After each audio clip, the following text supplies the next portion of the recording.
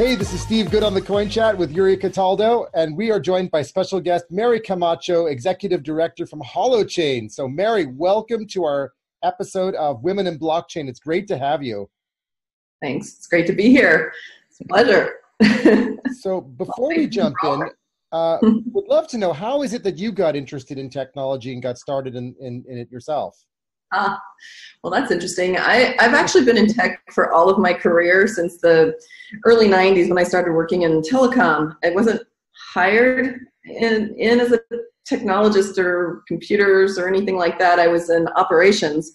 But this job that I walked into when I was 22 years old basically showed me an office and said, here you go. And I looked around and everything was manual. Like they wanted me to write down the name of everything. Wow. Like phone bills that had to be submitted for cell towers month after month to be paid. And they wanted me to write them in by hand on forms. And I'm like, wow, why?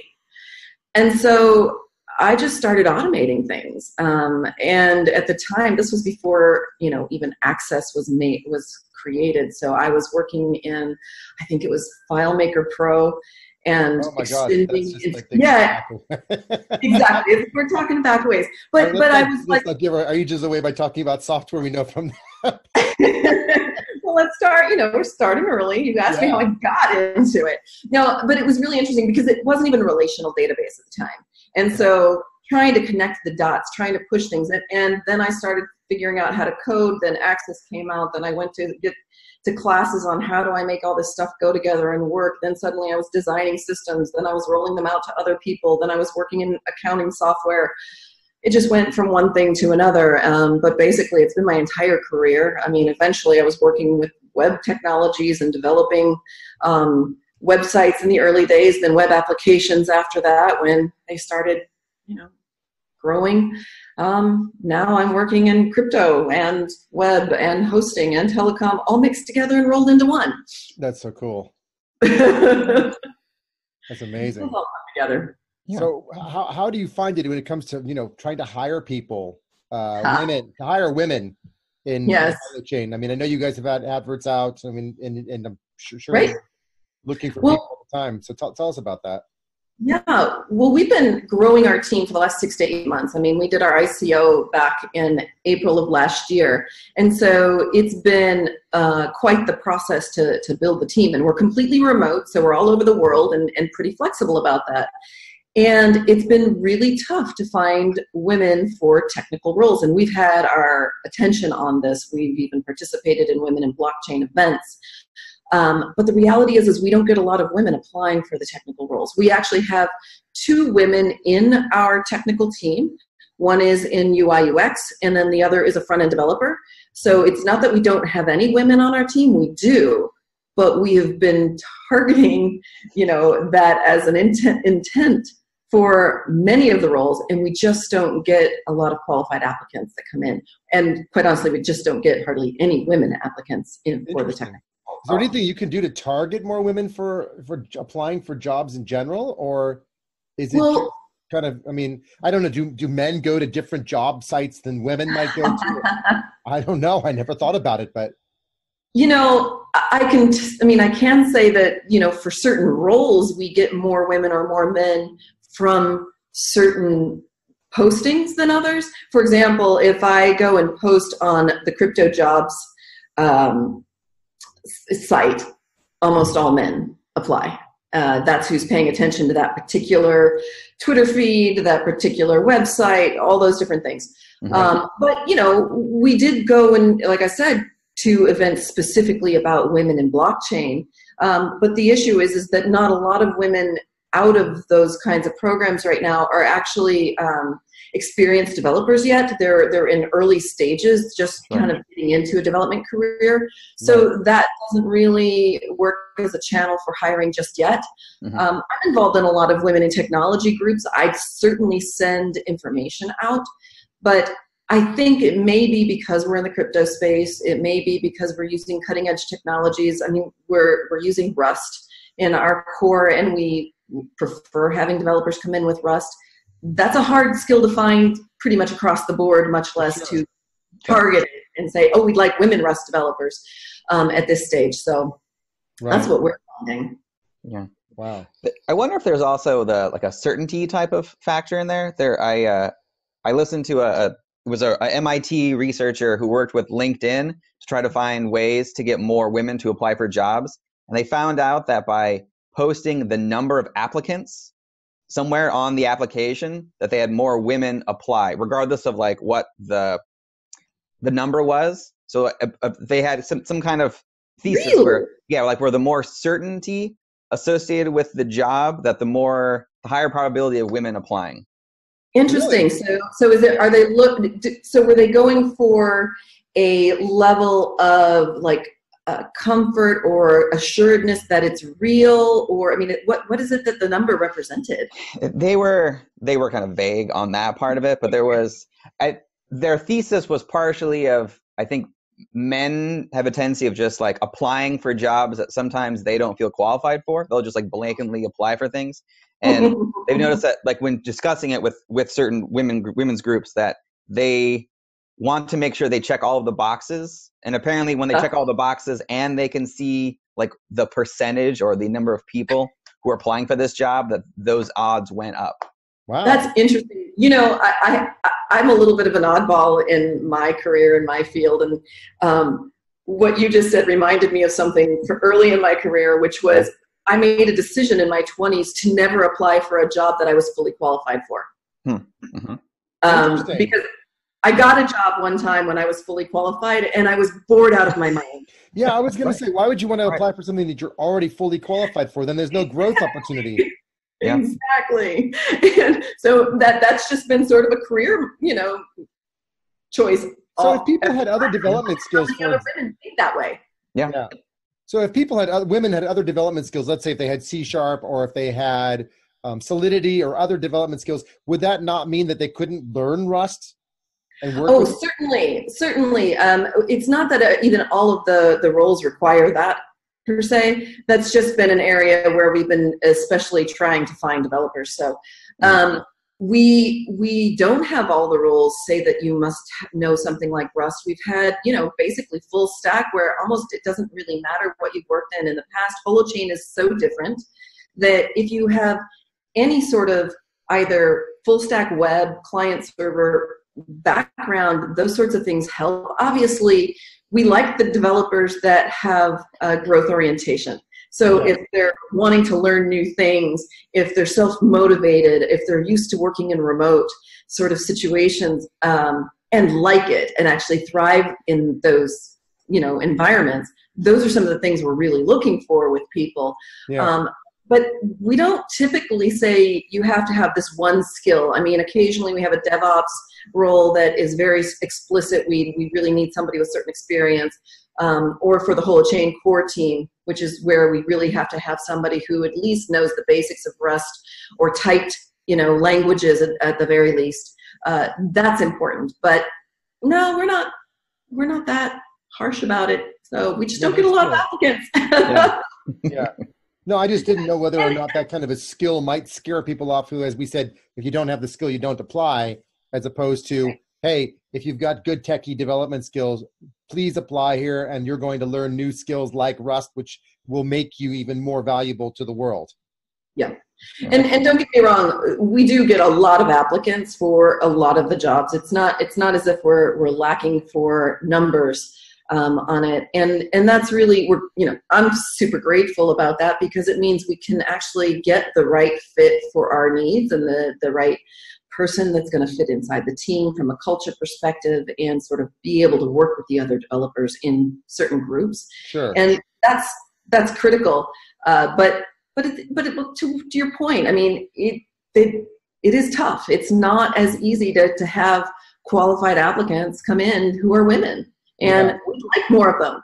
Yeah, I mean, what's interesting for me is that, having worked for an Indian company for a number of years, what I found there was the remarkable number of women that were in development and testing roles. It was just like having worked in London for a number of years and worked with US and British and European companies for all these years. And, the number of developers we had that were women was practically nil. And then I'm in the midst of this Indian culture, and it was about 40% women, literally. between developers and testers and analysts. And I'm like, this is great. It felt so normal and balanced. It didn't feel like it was so heavily male skewed where men were just being men and being a little bit like too comfortable being men in a room because there were no women there. It felt more like a normal working environment. And what's interesting in India is all these technical universities that are encouraging technical expertise and experience. Even to the point that after I left Infosys and Yuri and I embarked on another project for a period of time, our lead developer was a woman from India. Yeah, she was a great developer, and so we let her run the thing because she was great at it. But it was a really nice, eye-opening experience for me to see that level of engagement from women because the country encourages that level of education. Unfortunately, on the flip side, India has not been very supportive of blockchain development, so that's probably not helped for the women getting involved in that space. I think it is interesting about the domain space, and to what you were saying, Yuri, about what it is that has people apply for certain jobs versus others.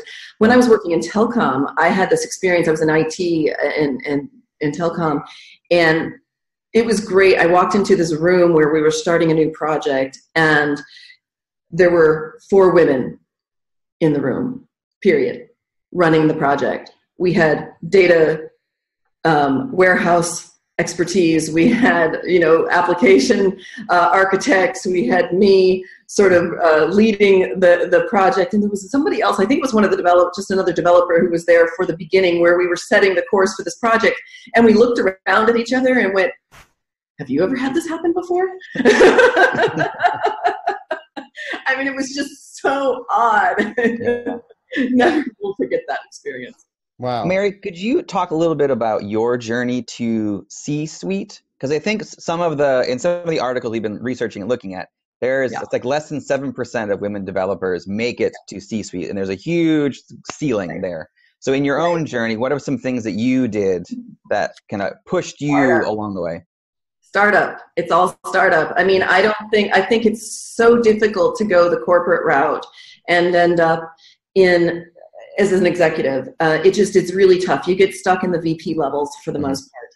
And for me, I have always, I spoke earlier about, not wanting a job that I was already skilled for. I have always had a growth orientation to my work. And so startup has just been a natural place for me to fit in. I've been creating companies and creating products, I mean, practically since my mid-20s, late 20s. And I think that sort of thing gives you the experience of seeing the whole, of having to be responsible for the whole.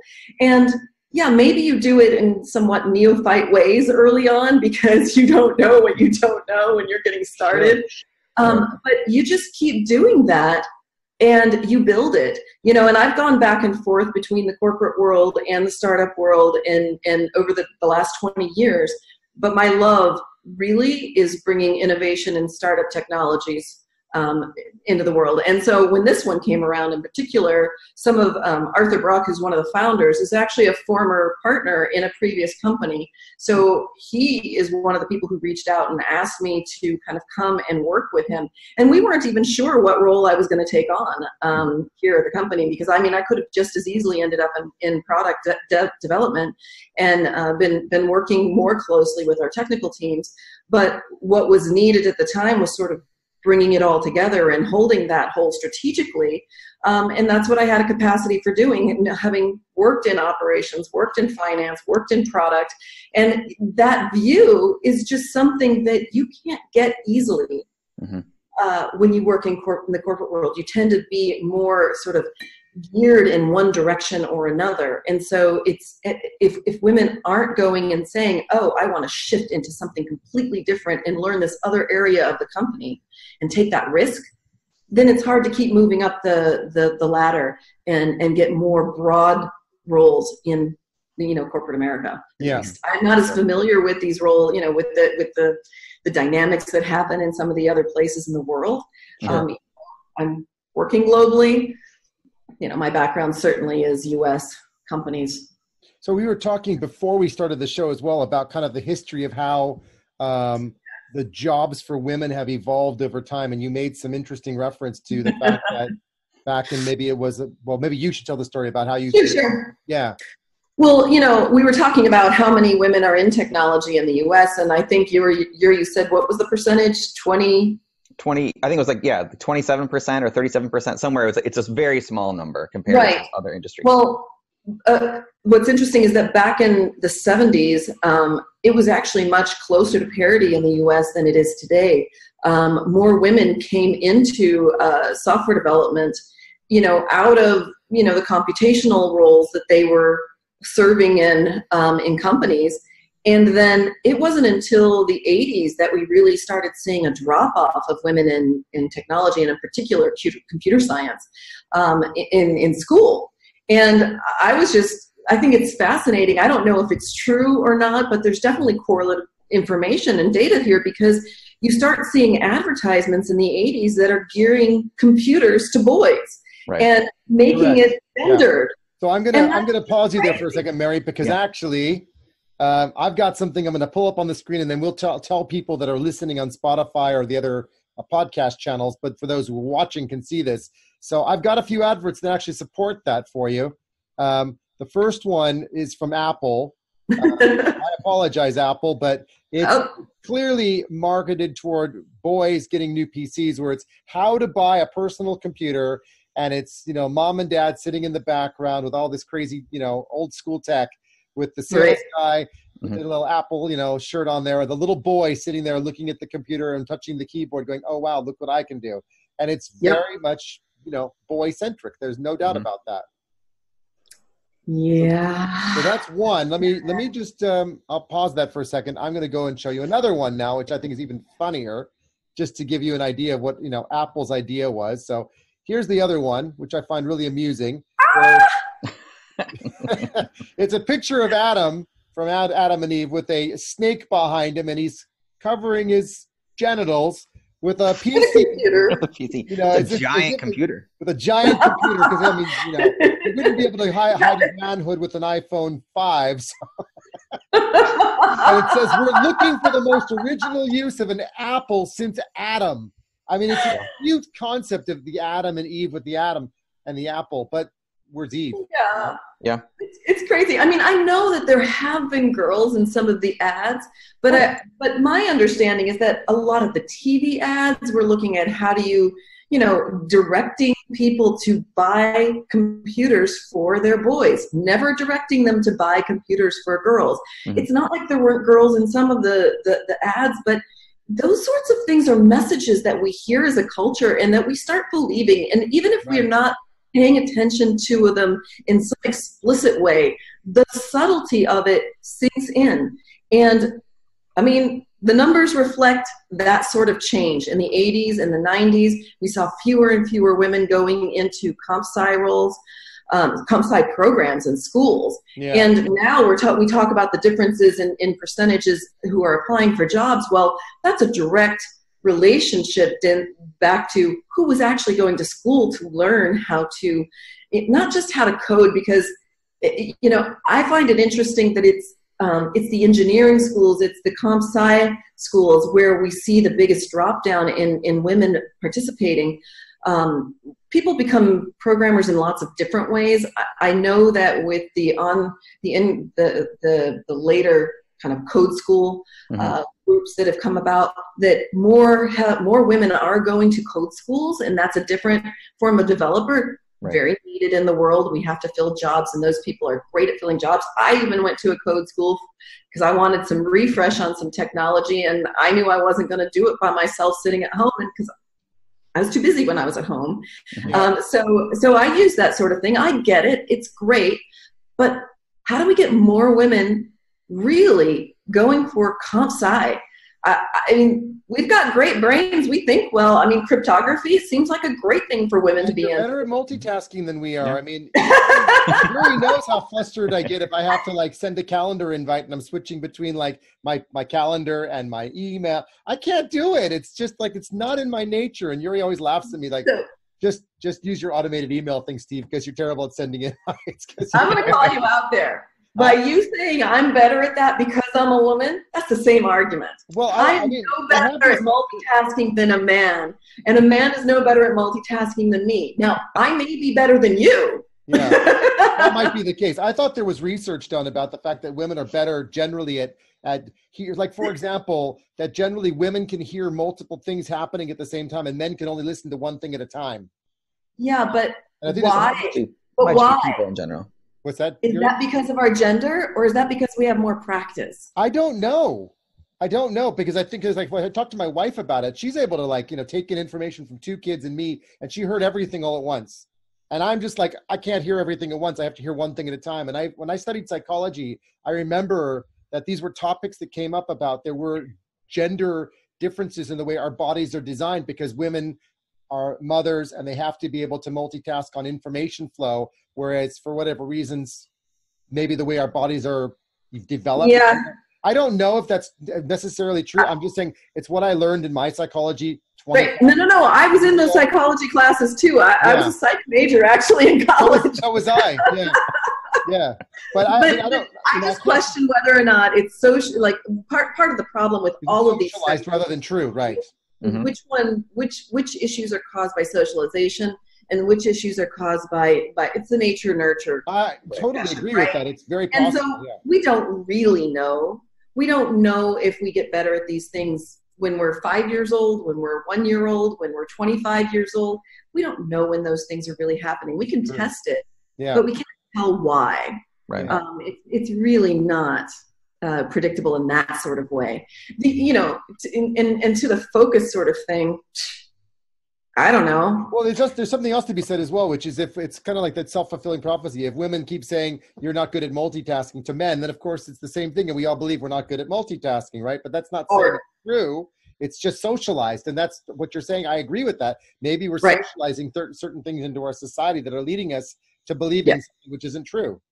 Well, certainly priming is exactly that. I mean, there's lots of studies that show in the U.S. in particular, where there already is a cultural assessment about women not being as good at math or not being as good at science, that if you remind them before they take a test that there's this cultural belief, they will do more poorly in taking that next test. Wow, and if you don't remind them, they do much better. It's amazing how bias affects our behaviors in ways that we can't even control.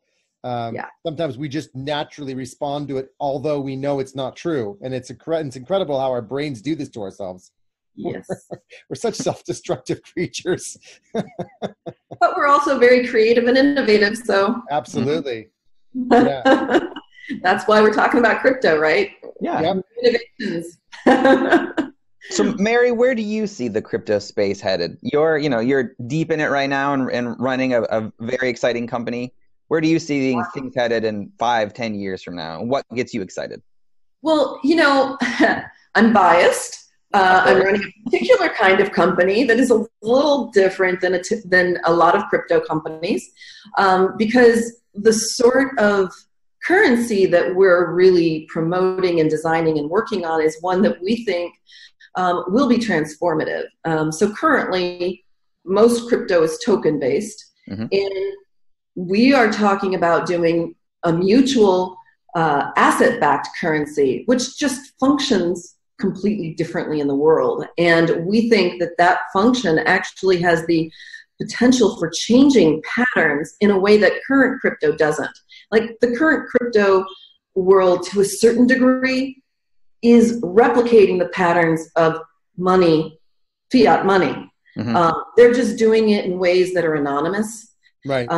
Right. And they're doing it in ways that are, algorithmic. But if you look at some of the centralization patterns even around crypto, sure, it started out with different people having it and different people exchanging it and building value through mining. Yeah. Absolutely. It wasn't the traditional holders of fiat money, but little by little, there's been a centralization of who can afford to mine, how big of a mining project can somebody put together, and then there's basically those same patterns of money begets money begets money. And that is a centralizing pattern. And what we're looking to do with a different kind of cryptocurrency, an asset-backed currency that is fundamentally running on a distributed platform and running with distributed asset kind of at its base, is that doesn't have to be replicated, that we actually can have value be distributed and the exchange of value stay distributed. So that's what we're looking for, and that's one of the things I'm hoping to see really shift in the patterns of crypto in the next 5 to 10 years. What kind of assets are you referring to when you describe assets? It's not just fiat, you're talking other assets as well? No. So with Holo, so I know that we've talked a little bit about, you guys had David Atkinson on the podcast before, and he talked a little bit about Holochain, and I'm not sure how much he talked about Holo. And Holo really is the first large-scale application of a Holochain. And what it is a distributed hosting cloud network, essentially. So a little bit like Airbnb is with people who have houses and people who are looking for someplace to stay. Holo allows people to host applications and sort of be a node in the cloud, essentially. And then you have app providers who are basically coming out and putting their application that they want made available to people on the internet on all of these various Holo hosts. Okay, right. So it's a marketplace, essentially, but it has a currency built into it, and that currency, Holo Fuel, is actually backed by the capacity of the network. So in this particular instance, its hosting capacity is the asset. In other instances, because we've got other people who are building on Holochain right now, food is the asset, or energy is the asset. Okay, cool. Vision is all of these different asset-backed currencies coming in and then having interoperability between those asset-backed currencies. Wow, that's so cool. That's exciting. Okay, I'm done. That's really, I'm just going to talk about something completely different. So I pulled up your website, and I see that you used to be involved with some women football clubs. So just tell me a little bit about that, because you seem to have a lot of interest when I'm looking at your interest in sports, you're interested in software development, interest in being involved with women in football. So just tell me a little bit about that. Yeah, well, we're going to close it out anyway, because we move off of technology and a little bit back to you, which is kind of more. Put you on the spot now. so I grew up in Spain. So when we say football, let's be clear, we're talking soccer in the U.S. Right. Sorry, I'm in London, so I meant football. I meant soccer, American soccer, worldwide football, but American soccer. That's right. Right, exactly. So I decided, I don't know, about 4 or 5 years ago, I decided, I'm wanting to kind of shift into a new way of being in my body. And I started doing all sorts of different activities that I might have done when I was younger. And one of them was soccer. And I said, great, I want to play soccer. Let's go around and find a league. There's a women's league. I'll start a team. Because everybody who wants to play soccer just say, I'll start a team. Yeah. So I did. And it was called Optimists United. And it was fantastic. Amazing group of women. When I first started, I just started telling everybody, I've used Craigslist, I started telling all these women. It was right after the women's team in the U.S. had won the World Cup. And so there was a lot of excitement around women's soccer in that moment. And so I put together a team, and, I said, well, we'll be optimists. We might not be good, but we'll be optimistic. And that's kind of how it went. It was just a league for fun. What did you guys do? Depends on the year. Some years we did terribly. The first year I had a lot of pulled muscles. You had a lot of fun. You won some games, you lost some games, and you had a great experience. And we've never been at the top of the ranks. I'll say that. Oh, that's okay. You're optimists, so that doesn't matter. Yeah. Exactly. We did enjoy our beer after the game. That's the best part. It's right there. That's the best. Yeah, absolutely. Yuri, any last questions from you before we wrap up? No. So just with Mary, you are such a go-getter, and I think it's fascinating and amazing that you were, again, with the soccer team, you're like, you've just created your own companies and creative paths. You saw that there was an opening, a need for a soccer team, and you're like, I'm just going to create this because why not? Is there some advice you could give to anybody who's listening to this about how to, you know, get more fire in them to be a go-getter and to follow your example like that? Well, one of the things, so this isn't quite an answer to your question. Sure. but it's a piece of advice I like to give to women, whether they're pitching a company, whether they're pitching an idea, or just responding to a group or giving a demo. Mm-hmm. There is a difference in the way that people receive information when a woman is presenting. Okay. Mm-hmm. This goes back to again, research about groups, all that sorts of things. And one of the things that happen is that women tend to be questioned about the details. They go into the weeds. Men will ask you, are you sure that you can, are you sure about how that operational model works? And have you done all this analysis? And so you've just given a pitch to, you know, a 6-minute pitch basically for your business. And they're going to drill down into the weeds to question something. And most women, guess what? They just answer the question and they go right with the guy down into the weeds. Yeah. If you're a man, you're asked about the opportunities and you answer about the opportunities. So answer the questions, but end on an opportunity always. Tell people how great it's going to be always. It doesn't matter if you're pitching an idea at a company, if you're pitching a company at a startup event to investors. It doesn't matter where you are. Leave people with possibility. I love it. That's great. Thank you. That was super. What a great way to wrap up this episode. That's just amazing. Well, it's been a pleasure to be here. Thank you so much. I've loved the conversation. Have another opportunity. Thank you, Mary. To come back and talk to us again, because this was such a great experience for, I think, all of us, and I've really enjoyed talking to you. And Yuri, I'm sure you'd mirror that. This has been a fantastic interview. So Mary Camacho, Executive Director at Holochain, thank you so much for joining us today on the Coin Chat. Thank you, everybody, for listening in, watching, subscribing. If you're not already a subscriber, give us a subscribe, hit that little bell on your way out, and do that because you love Mary, because she's been amazing today. It's been a great episode. To the moon. Until next time.